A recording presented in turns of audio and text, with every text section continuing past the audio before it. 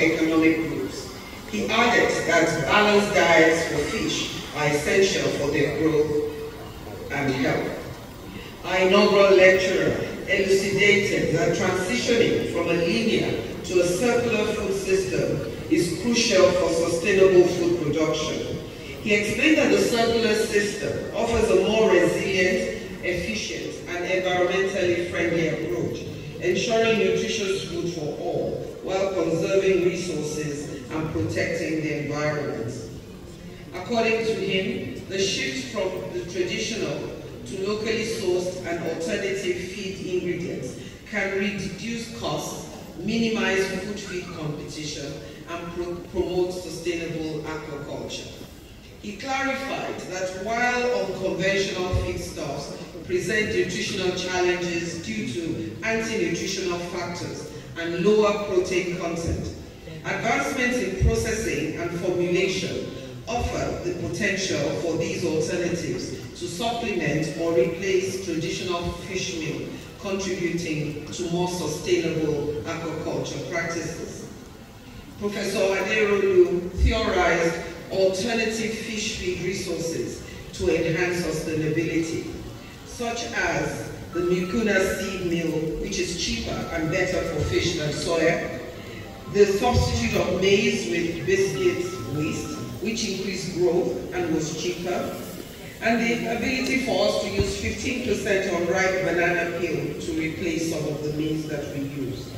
He also noted that the inclusion of coconut oil, 5 to 10% of coconut oil in fish meal, increased growth of fish. He also talked of treatment methods for agro-industrial and unconventional fish feeds, the exploration of antioxidants, antimicrobial, and immunological properties in plants for fish production, showing that we could replace antibiotics with onion peels, which would make fish meal much more safe for human consumption.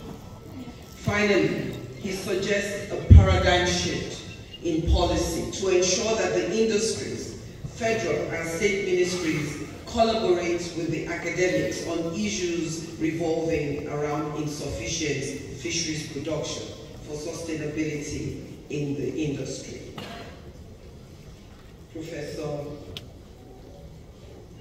Ademola Zaid Aderolu, now that you have successfully paid your academic debt to the University of Lagos with today's excellent, interesting, inaugural lecture, which has great benefits to humanity, on behalf of the Senate, you are hereby discharged and acquitted.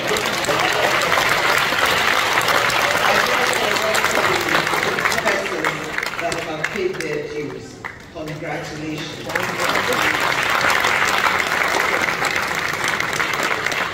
I thank you all for